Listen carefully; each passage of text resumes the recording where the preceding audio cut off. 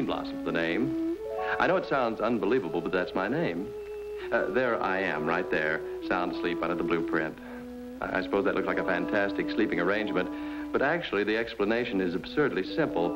It's what happens when you're too nice to people, or in this case, to kittens. Well, to a kitten. The kitten's name is Geraldine. And as usual, she was waiting for me at the front door when I got to work yesterday morning. Good morning, Geraldine. Hope I didn't keep you waiting. Your mother couldn't make it, eh? Well, that's her tough luck. She doesn't know what she's missing. Uh-huh. All right, just a second now. Just a minute. These over here for Julie. Now, where was I? Oh, yes. She doesn't know what she's missing. Now, I've got a surprise for you. Just wait here. Look. Sardines. Oh, I'm sure you're going to enjoy these. They're delicious. I had some for dinner last night. They're imported, too. Quite a bargain. 3 cases for $1.69. What a delicious bouquet. There, now, you got to finish all this before Mr. Thackeray gets back. He hates animals, you know. Of course, it's nothing personal, just an allergy. You should hear him. Bee Blossom, this has got to stop. We're running a business here, not a menagerie. This is a final warning. If I catch you with any more of your furry friends in this office, I'd suggest you get a job in a pet shop. Good morning, Julie. Good morning. Geraldine and I were just playing. I was pretending I was Mr. Thackeray, and Geraldine was pretending she was me. Bob, I understand what you were doing, but could you ever explain it to Mr. Thackeray? Oh, sure. I just say, Mr. Thackeray, Geraldine, Julie, you suppose I could get a job in a pet shop? Look, if I were you, I'd get that kitten out of here. And right now. Yeah, I guess you're right. Geraldine, come on. Look, we gotta hurry. Oh, I suppose you've got time. Mr. Thackeray isn't due. Holy smoke, he's 2 minutes late.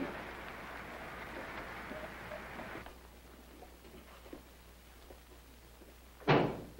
Thackeray. Geraldine, look. I gotta find some way to sneak you out of here. Oh, Kitty, don't go in there. Kitty, where are... Geraldine. Geraldine. Kitty.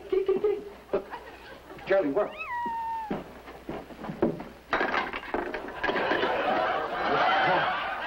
Thackeray's allergy. Maybe if I...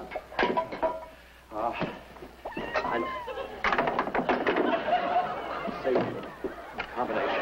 Good morning, Julie. Morning, Mr. Thackeray. Coffee will be ready in a minute. Geraldine, we're trapped. I know.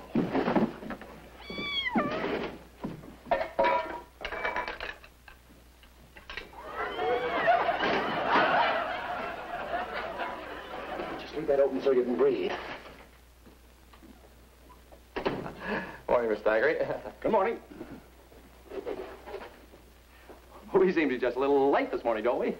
Yes, as a matter of fact, I got to bed late last night, and then this morning the alarm seemed to be part of the dream, and I... Wait a minute. Why am I making excuses to you? Oh, it doesn't mean anything to me if you're late. And matter of fact, I don't care if you don't come at all. Well, I worry about you, that's all. Bean Blossom, what in the world have you been doing to my office? I'm just straightening up a bit, sir. I'll be through in a minute. But, Robert, leave everything alone and go. I have work to do. Oh, thank you, Julie. Robert, Julie has work to do. I have work to do, and I'm quite positive that you have work to do. Now, why don't you go and do it? Well, I'm sorry, sir. I thought you'd like a little small talk with your coffee. Goodbye, Robert. Yes, sir. Well, looks like another busy day.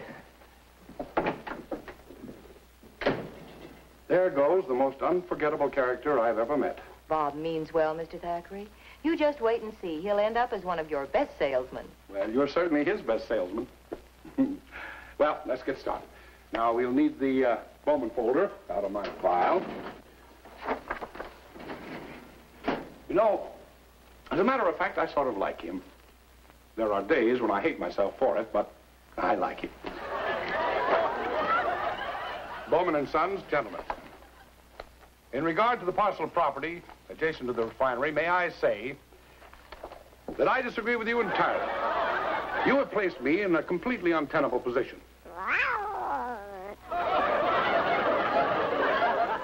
Geraldine's mother. Scat! Where was I, Julie? In a completely untenable position. Oh, yes, of course. According to your contract, your option to buy the adjacent property was contingent upon the feasibility. Why can't Bean Blossom keep his friends away from the office? The feasibility of convincing the refinery firm that they should release to you the property at present being used for a parking lot. The condition of selling the parking lot is contingent upon getting a permit from the police department.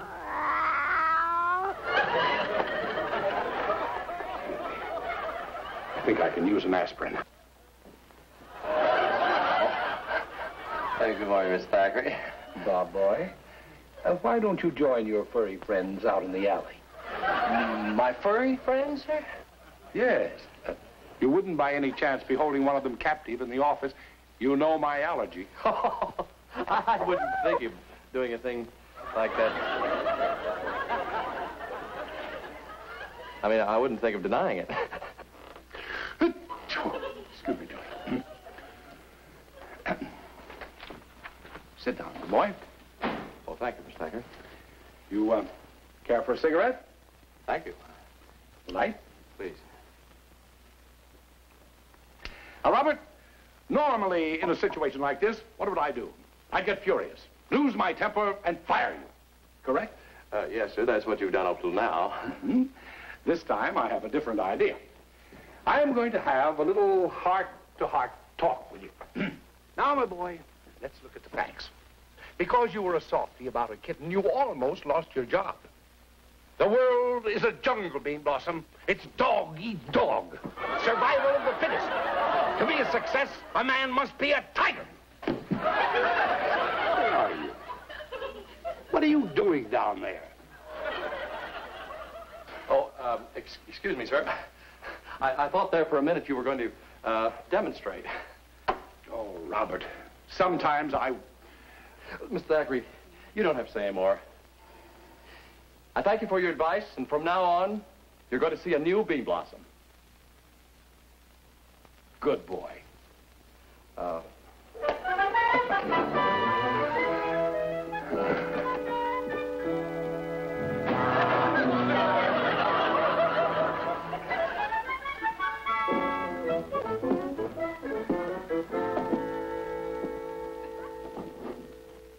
Well, don't just stand there. What happened? Julie, you better watch Mr. Thackeray today. He's pretty diabolical. Oh, Bob. Well, he is. He's got a new sneaky approach, sort of friendly. You mean he didn't even threaten to fire you? No. Told me what the business world was like. Jungle full of brutal, ruthless men, like Mr. Thackeray, I guess. Dogs eating dogs. Survival of the fittest. Tigers all over the place. Bob, maybe he was exaggerating, but for once, Mr. Thackeray's right. You need more drive and ambition. Don't you want to have a successful career and a home and a wife and children? Couldn't I just be a bachelor, Tiger? Oh, yes, Bean Blossom, I give up. Mr. Thackeray shouldn't have wasted his time. You don't have any backbone or ambition or drive or anything. Well, thank you very much, Miss Marshall, for your candid observations of my character. It's nice to know I work in an organization where I'm appreciated by one and all.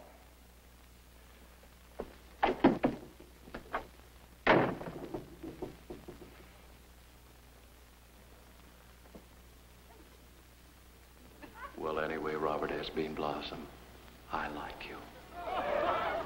You're kind, you're considerate, and you're lovable. Look at those soft, sensitive blue eyes. That friendly little smile that plays over your lips. Bean Blossom! Go back to that mirror. Look at those shifty eyes. That weak, petulant chin. Face it, Bean Blossom. You haven't got the courage to become a cold, ruthless businessman. You'll never be a tiger. I could if I wanted to. No, you couldn't, Bob. You're hopeless. You'll never be a tiger. Never. Never! Yes, you can, Bean Blossom. You can be a tiger. Now go on. Show 'em.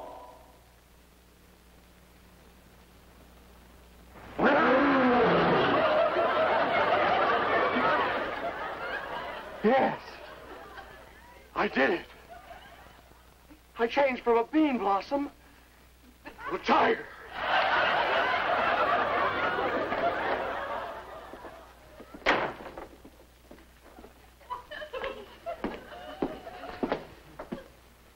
Where's Thackeray? What? He went out for the day. Okay, Miss Marshall, where's that list of past due accounts? Here it is. Just came from the auditor in today's mail. I'm going out and collect every single cent that anybody owes us. With interest. Bob, what's come over you? I'll give you a little hint. I'm having 4 pounds of raw meat for lunch.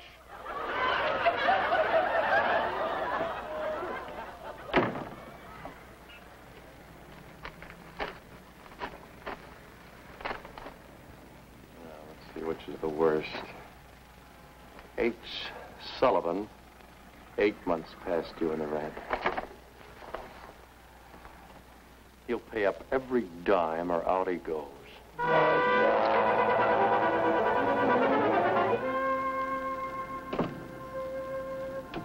We'll just give you a little fresh air. There you are, Myrtle. Oh, I'm just going to get some lemon for the tea. I won't be long.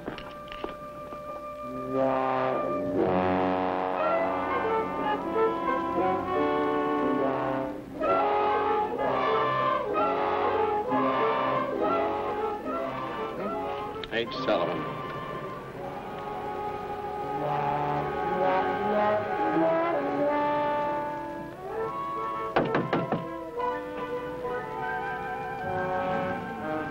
Hey, Sullivan! Seen me coming and slipped out. I'll be waiting for him when he gets back.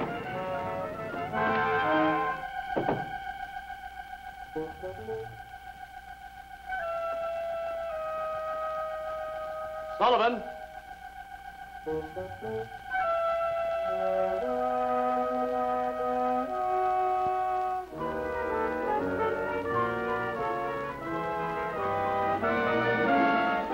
So, you're H. Sullivan, huh?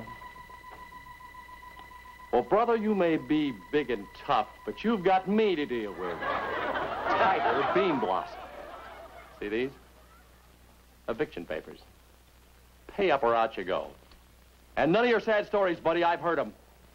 No one puts anything over on cold, calculating, ruthless. Are you looking for me, young man? I'm Henrietta Sullivan.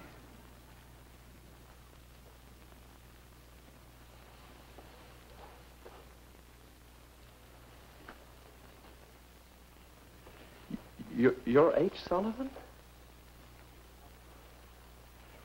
But you're a little old lady. Well, I'm 65 years old today. Do you mind if I sit down?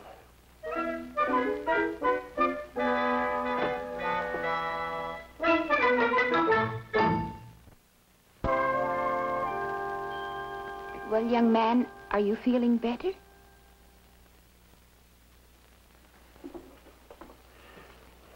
My name is Bean Blossom. Robert S. Bean Blossom. And it's my duty. Well, it isn't my duty exactly. It's my business. No, it is my business. I work for the business. What's the matter? It's no use, Mr. Bean Blossom. I know why you're here. Oh, you do? From the way you're acting, I'd say you had some sort of a surprise for me. A surprise? For my birthday. Your birthday? Oh, yes, of course. Your birthday. That's why I'm here. Yes, see, I have a telegram for you. Isn't that nice? May I have it? Oh, no, not one of these. No, this is a singing telegram. See, Isn't that wonderful? Well, go ahead. I'm so excited. Go ahead and what? Go ahead and sing it. Oh, yes. Well,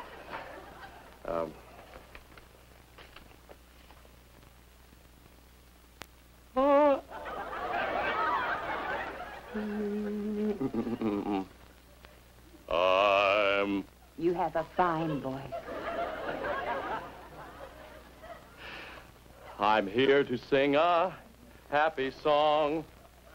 I'm here to sing a tune. I'm here to make your birthday bright. Sweet old Mrs. Sullivan. Sullivan. That's French pronunciation, sir. Oh, thank you, young man. You sang that beautifully. Well, I should have brought my pitch pipe. Who sent it? Sent what? The telegram. Oh, yes, telegram. My, you do have a logical mind, don't you? I tell you what, let's make a guessing game out of it. You guess. I couldn't begin to guess. Good, you're getting warm. The only people I know are the ones who live in this bungalow court. That's it. All the bungalows got together and sent you the telegram. Well, I mean, the people who live in the bungalows, see, they all chipped in. My gracious, what a lovely, lovely thought. Yes, it was.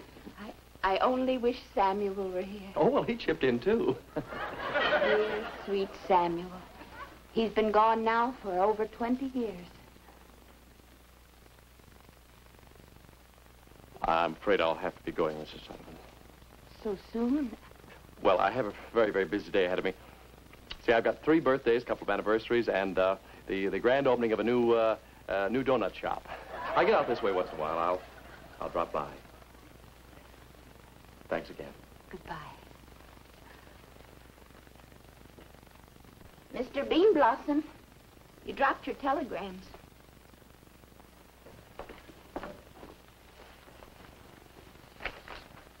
That isn't a telegram. That's a court order for my eviction. You're not a Western Union boy at all. Miss Sullivan, I work for the Thackeray Realty Company. You're behind in your rent. But as far as these papers are concerned... Oh, no, you mustn't do that. You have to evict me. That's the law. I'm not going to do it. Now, Mr. Bean Blossom, whatever way is that to talk? You'll never be a success in business if you act like a softy. What was that again? The business world is a jungle. It's dog eat dog, survival of the fittest. You mean a man has to be a tiger? That's right, a beast of the jungle. I won't do it. You know what'll happen to you if you don't put me out? You'll be fired. I don't care. Mr. Bean Blossom, put out your arm like this.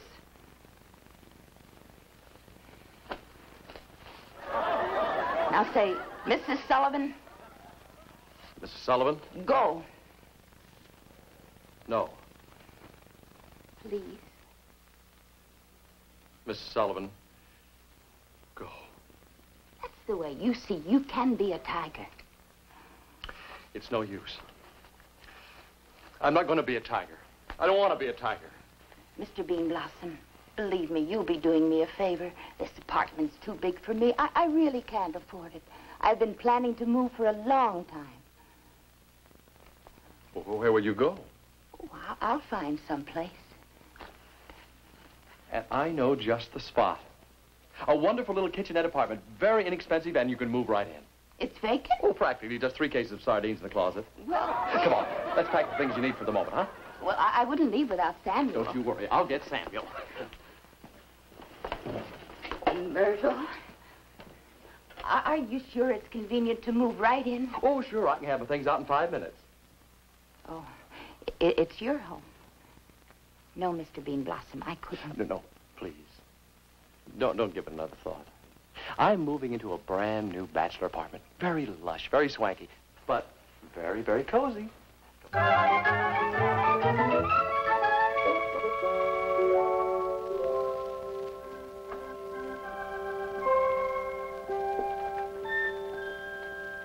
Good night, Tiger. I was afraid of that.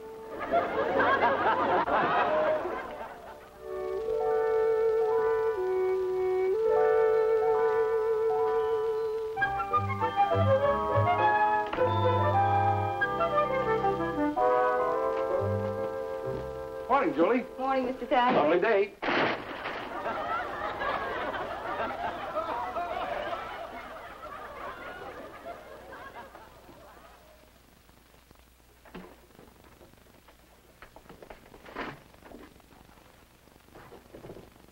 Anything interesting in the mail today?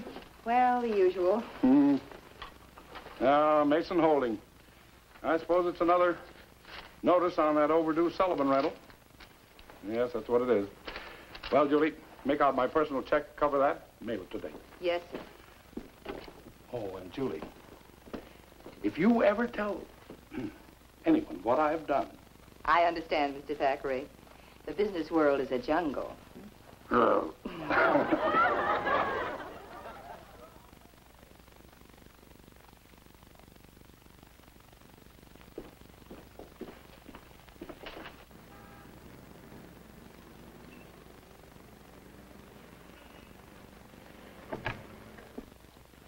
Morning, everyone.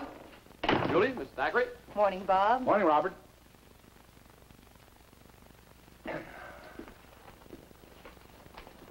Rob, lad. Yes, sir. I think you forgot to tie your shoelaces. Oh, did I? Yes. I must have left my shoes in the office last night. Excuse me. Well, I can go this way, can't I?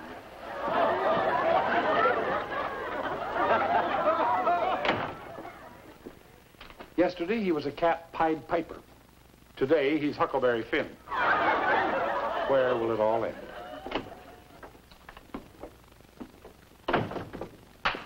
Well, Mr. Thackeray, you'll be happy to know that I profited by your advice yesterday. Mm-hmm. I started out by evicting the worst case on our overdue list.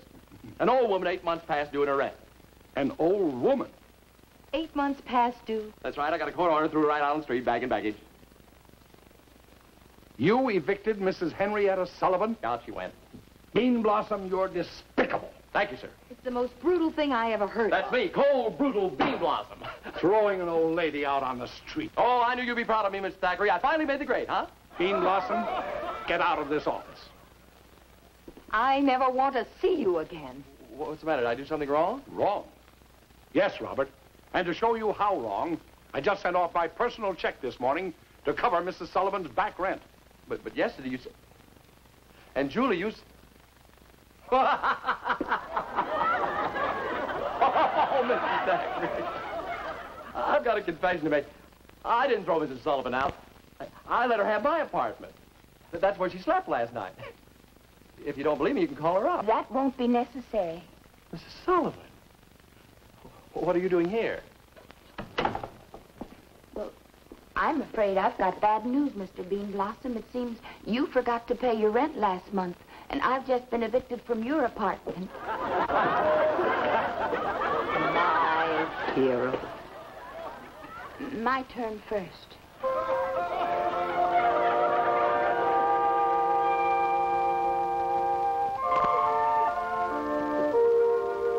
My tiger.